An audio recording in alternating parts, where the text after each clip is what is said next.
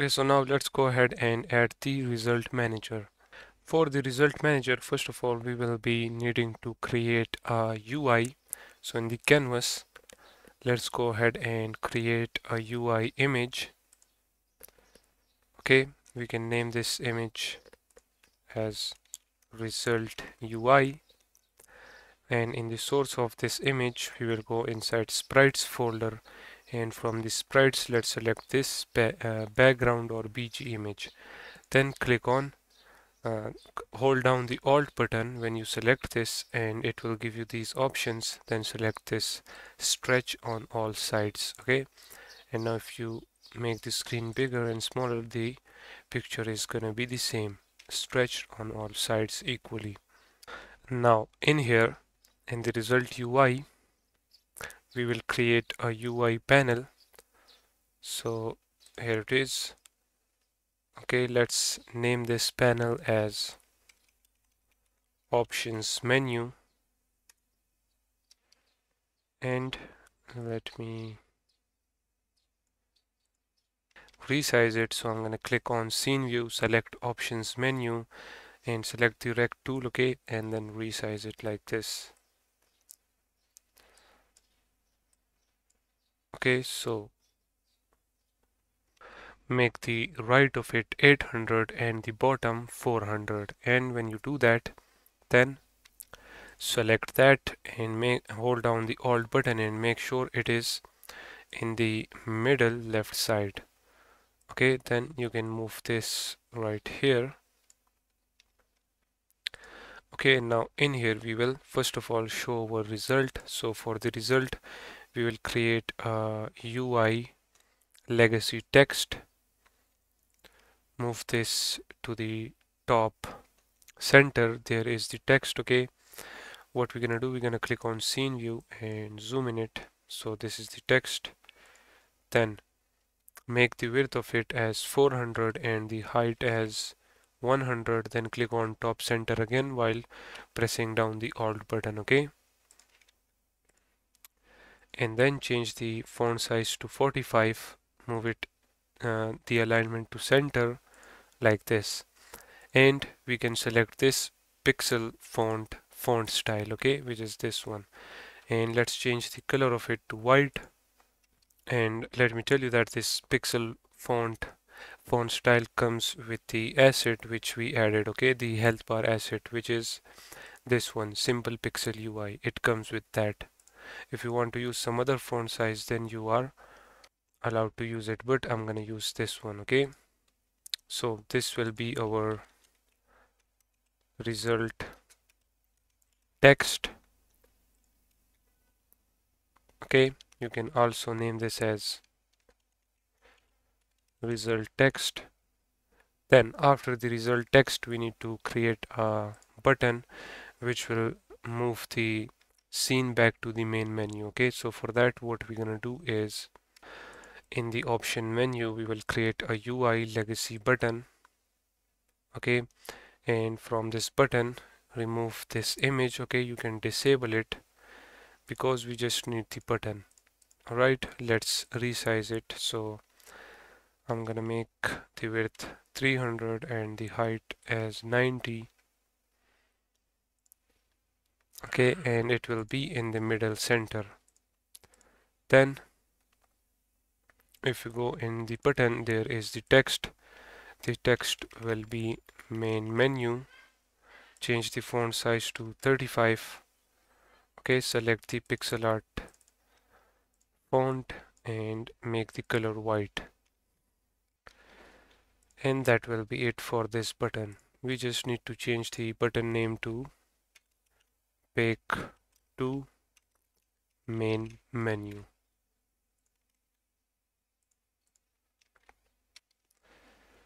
Alright, you can also select the button and change the highlighted color to a little bit darker and the pressed color even more darker and the select color even more.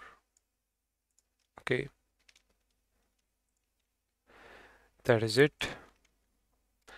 What we will do now is, as you know that this option menu is a panel, so I'm gonna now remove the image from it. Okay, I have added this image so that we only create our menu, or you can say text manager UI in this whole area. Okay, we don't move out of this area.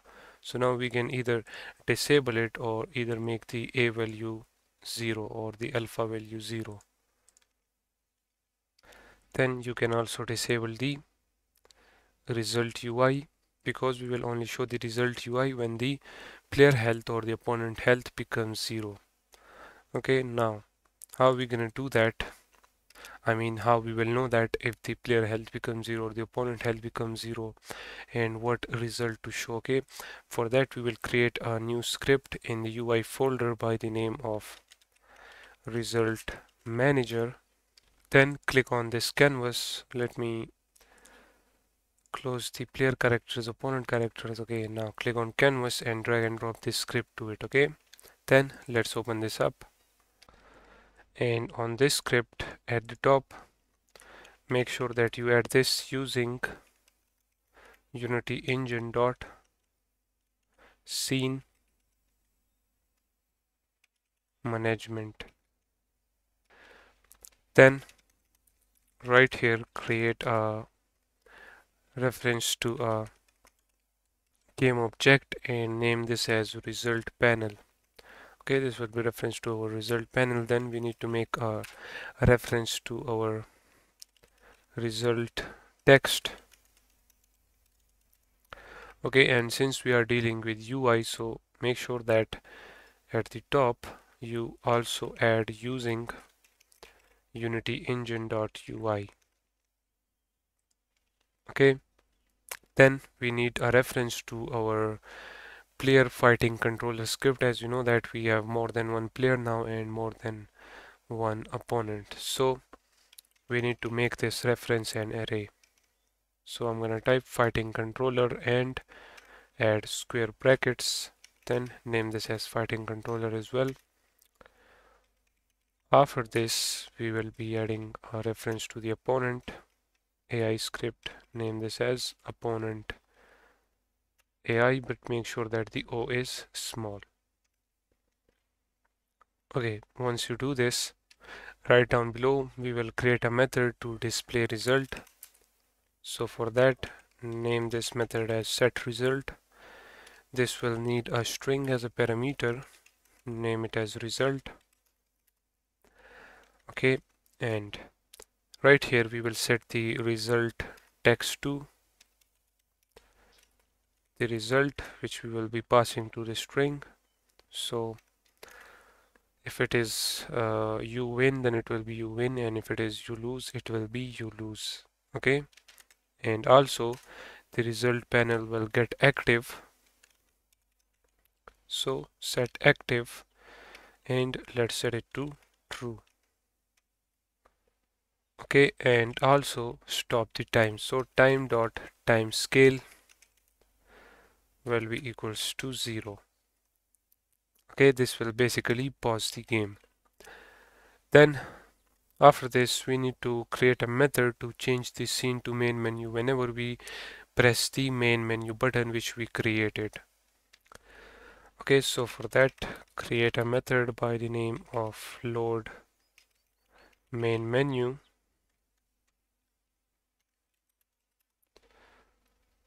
and when we load the main menu we will enable the time scale, or you can say unpause the game or resume the game. And when we resume the game we will change the scene, so we will say scene manager dot load scene, and we want to get to our main menu scene. For now we don't have the main menu scene, so let's go ahead and create a scene by this same name. Okay, so if we get back right here, click on scenes. In here, as you can see, we have scene which is map 1, map 2, map 3. So we're gonna create an empty scene for now. Okay, where it is here. Okay, make sure that you name this as main menu. Okay, and also click on file and build settings, and in the build settings right here at the top, make sure that you add this main menu. Okay, main menu, make sure it is on the top, then map 1, then the map 2, and then the map 3. That's it. When you do that, now we will make sure that if it's the player who win the game or the opponent, okay, and we will set the result according to that. So first of all, we will check that if any of the player from this fighting controller is active, and also if that player health becomes 0. Okay, so how we will check that?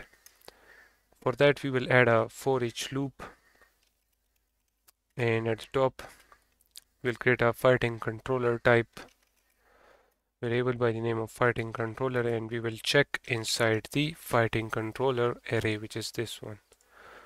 Okay, and then we will say that if inside this fighting controller, if we find any fighting controller dot game object that is active, and where it is, okay, it is this one, and if the fighting controller dot current health is less than or equals to 0. So if the player is active and also the player health becomes 0, then we will call this set result method, and as you know it requires a string, so in the string we will pass you lose, and when we pass you lose we will just simply return and don't move further. Okay, now let's copy this for each loop. Now let's check if any opponent that is active and that opponent health becomes 0. For that, instead of fighting controller, we will say opponent AI, name this as opponent AI as well, in opponent AI array, which is this right there, and then we will say if the opponent AI is active and the opponent AI dot current health become less than or equals to 0. So if that is the case, we will say you win, and we will simply return. That is all we have to do on our result manager script. Okay, save the script, get back right here. Now enable the result UI. Okay, if you click on canvas, as you know we need to provide these things. So let's start from the first one, which is the result panel. So as you know, the result panel is this whole UI. Okay, so click on canvas, drag and drop this whole UI in there. Then for the text, if you go in here, this is the result text, drag and drop that. Then when you do that, disable the result UI again. Then click on canvas, it needs the fighting controller and the opponent AI. So open up all of the player characters and opponent characters. First of all, select all of your player characters. Okay, actually first of all click on canvas and lock it. Okay, you can lock it so that it doesn't close. Then select all of the player characters and drag and drop it in the fighting controller. Then select all of your opponent characters and drag and drop it in the opponent array. That is it. Then unlock this and let's close the player characters, opponent characters, and this canvas as well. That is it. Now if we start the game, okay, when the game starts, here it is. Now let's allow the opponent to hit our character, and when our player character health becomes 20 or 10, I will unpause the video. Okay, so now you will notice that when the player health becomes 0, as you can see it shows you lose and the game is pause. Okay, for now if you click on main menu it will not do anything because on our main menu button we didn't add the method. Okay, so it will not do anything, but now as you can see it shows you lose, which means our result manager is working perfectly fine. Okay, now enable the result UI again, open up options, click on this back to main menu button right here on the on click event, add a function and drag and drop the canvas in here, and then from the canvas select the result manager script and then select the load main menu button function actually, or method. Okay, that is all we have to do.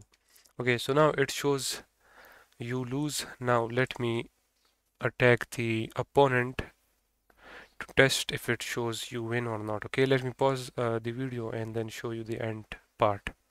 So now if I hit the player, as you can see, it shows you win and a button back to the main menu. If you click on it, it will open up the main menu scene, as you can see. For now we don't have any main menu, so that's why it is empty. Okay, and now if we close the game, it will be on the map 1 scene. So our result manager is working perfectly fine. Now in the next video, what we're gonna do is we're gonna create a pause menu for our game. Okay, for now we don't have any pause menu. Okay, so in the next video we will do that.